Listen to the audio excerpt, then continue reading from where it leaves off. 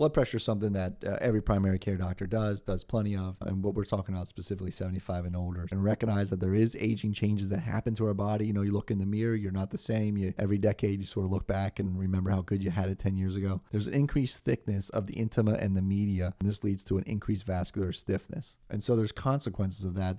With a heavy salt load, those vessels aren't as compliant, and so they'll be a little stiffer, and it might result in some higher blood pressures than would be other times. But if they go out on a restaurant, kids come in to visit from out of town, and they're out to the restaurant 3-4 times, you might see that the blood pressure is way, way up the week after and then comes back down when they're eating their sort of regular meals. So there's changes in the physiology that's beyond just the structure of the vascular system. There are baroreceptor changes and increased BP variabilities. A medical student may bring a patient back and they measure the blood pressure, and within a minute, couple minutes of being in that room, and the blood pressure's up. You recheck it after they've been sitting waiting for you, or you've been talking with them for 20 minutes and you recheck their blood pressure and it's down 20 points. That's a blood pressure variability that is common. You want to measure blood pressure when people are sitting at rest for 5 minutes. So impaired blood pressure homeostasis. Think about the postural changes that occur in a blunting of the baroreceptor reflexes upon standing. It's not normal for them to have dizziness when they stand, but if they do, really look at your blood pressure medicine and think about it hard about deprescribing. There's a patient that we'll see and their blood pressure is 170 or 160 systolic, and they're saying, I'm concerned about my blood pressure, and they're 90 years old and they've fallen and in the past, and they're not there for that visit, but they're at a high fall risk. You sort of recognize them as frail, and everyone wants to talk about the blood pressure being 160, 170. That's probably a patient that's better come back in a month and we recheck the blood pressure. We routinely are saying come back in a week. Our model's a little different because the patients basically live where we are, but we're saying let's not treat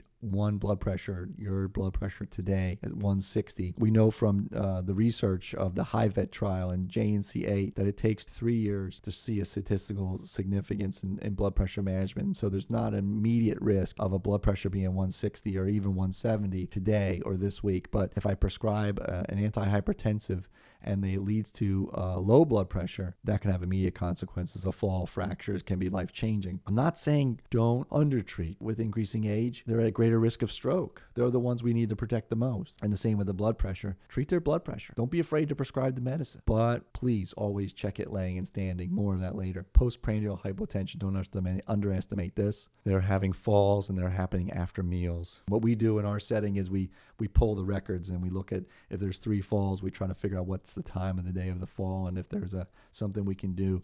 And if it's frequently after a meal, we're sort of thinking that maybe postprandial hypotension is the cause. Never underestimate the medications that can cause increased blood pressure. So steroids being one, prednisone, an astute nurse practitioner I was working with. And what she noticed was several of our patients were having syncope during physical therapy in our rehab section.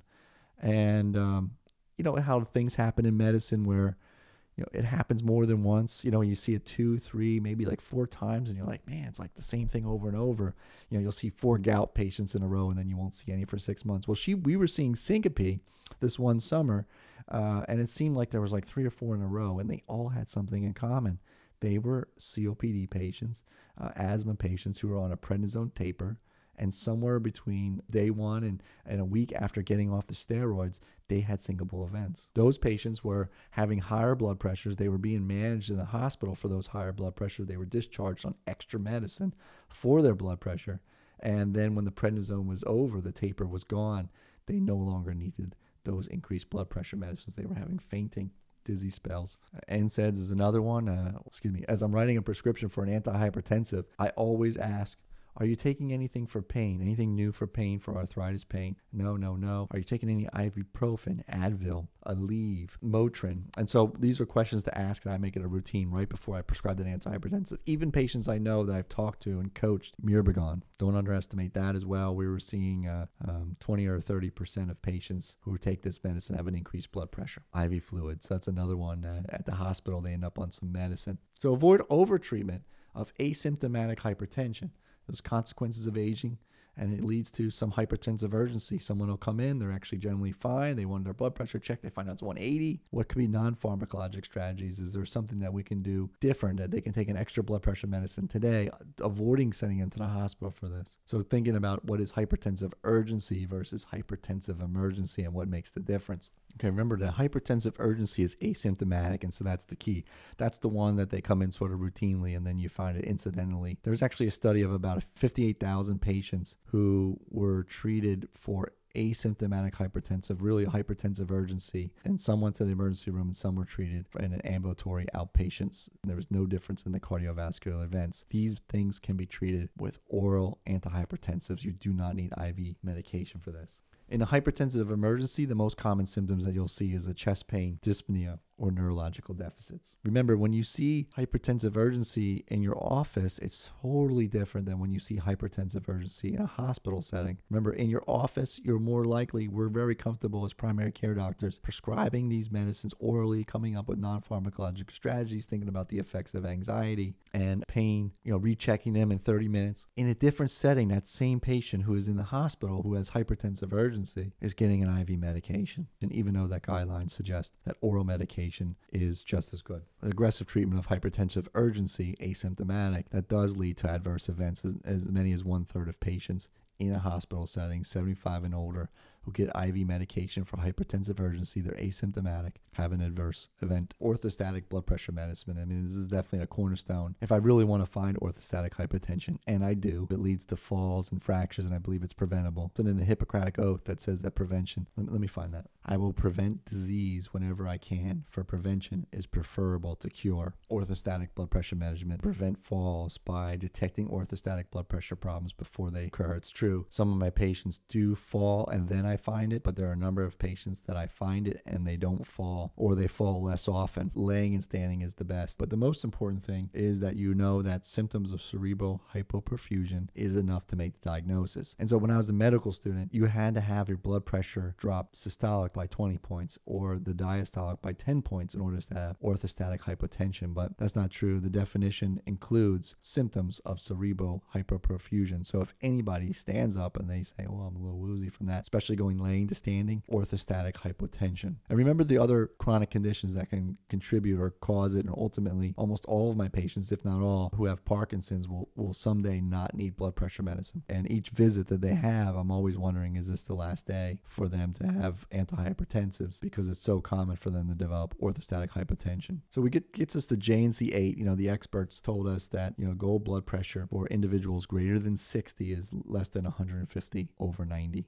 That's based on evidence. The committee cannot make a recommendation for individuals 70 and older when they had chronic kidney disease. So that goal is 140/90 if they are less than 70. Anyone's greater than 60 without kidney disease is less than 150/90 according to JNC8, published in 2014. Diabetics is less than 140/90. So we'll go back to our pre-session slide. Our case: 80-year-old community dwelling male presents to your outpatient clinic, JNC8. What would you do? 150/90. With diabetes, 140/90. So we're thinking about that IV fluid, and then we go right to this hypertensive urgency, hypertensive emergency, and we're thinking about those patients in the hospital and why so many have elevated blood pressures. All right, so JNC8 continues to recommend ACE or ARB, never both, diuretic or calcium channel blocker as the first line. So beta blocker is not first line in the management of blood pressure, according to JNC8. That brings us to Sprint. So Sprint threw a wrench into everything we were comfortable with. JNC8 based largely in studies called the HIVIT trial, which was published in 2007, 2008, and then the Sprint trial, which excluded patients with diabetes or stroke. And so if you've had the Sprint trial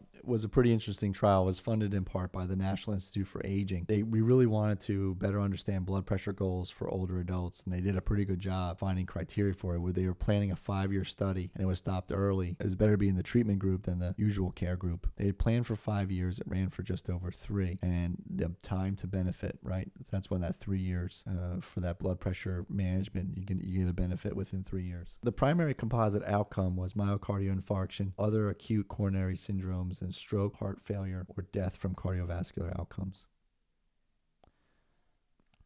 Now, I mentioned the exclusion criteria: anyone with symptomatic heart failure within 6 months, anyone with an EF less than 35%, a diagnosis of dementia or treatment for dementia with a MoCA less than 19. That was on our first slide. Why would they have this Sprint trial, which we've all heard of? Why would they include a MoCA? Well, they had geriatricians on the board who designed it, again, funded in part by the National Institute for Aging. We come back to our pre-questions session 1. What do you do with this woman with recurrent TIAs who says she's independent, she's running her own bill, she gave up driving, but she writes her own checks, blood pressure's a little high here, what do you do? And the answer is D, perform a Montreal cognitive assessment. I mean, this is geriatrics where it is in the current day, is this cognitive testing, and it's a pretty hard test. It finds cognitive impairment what you wouldn't know from a regular interview. So Sprint excluded these people, and they were pretty smart to do that, because when your MoCA's less than 19, like they use as exclusion criteria, a lot of those people, or all of those people, are making errors in their medicines, and so you're not really measuring the effect if there's no medicine oversight. So anybody who's got dementia on donepezil or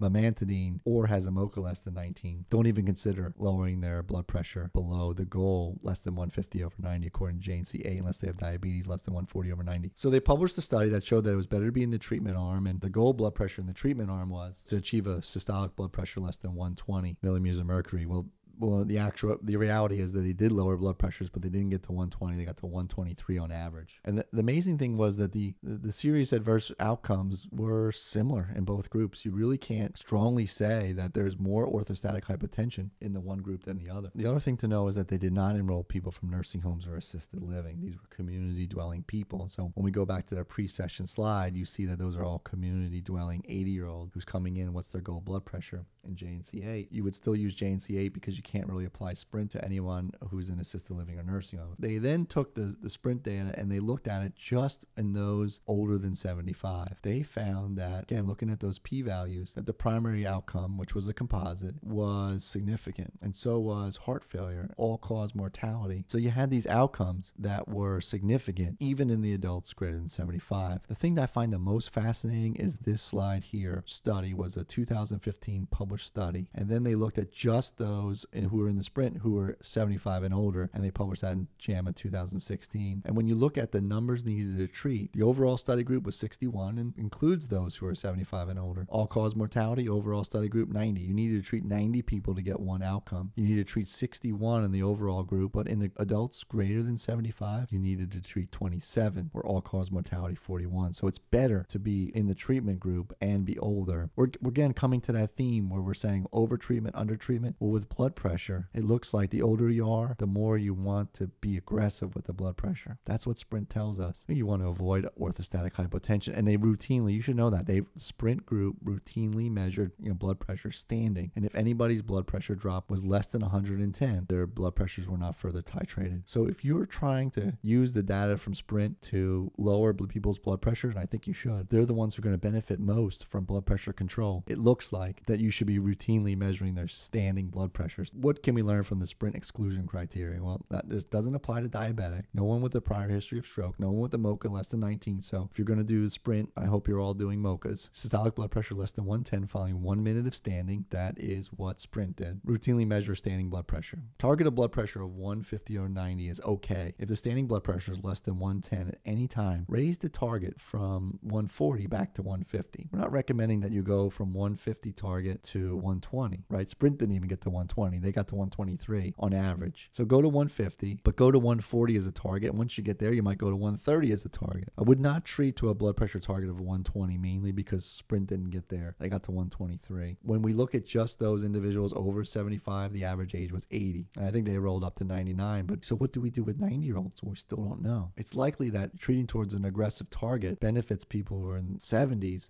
as we know from Sprint, who don't have diabetes, who don't have stroke, who have a MoCA greater than 19, and probably 81 and probably 82 and 83. But there's going to be some age where aggressive blood pressure measurement does not help. And in fact, there is some age where it probably hurts. And you don't know what age that is. So you really want to know your patient. Who's the highest risk for falls? Who's one fall away from being in a nursing home, one more hospital stay, and they won't, be able to rehab out of it. Those are patients that I would really be cautious with. So hospital discharge, I mean, this is one of my favorite things I've come across in the last year, that when I got a chance to read something that was not COVID related. Intensifying anti-hypertensives, hospital discharge was that intensifying blood pressures at the time of discharge was potentially dangerous. And we talked about why that would be. You get IV fluid, you have blood pressure variability, your blood pressure goes up. You don't know. You feel fine. They're checking your blood pressure every 4 hours in the hospital. They find elevated blood pressure. They treat it with IV medication. Blood pressure comes down. You leave on new medicine. Well, this VA study, it was 97% male, so we have to really think about how do we apply it to our whole population, since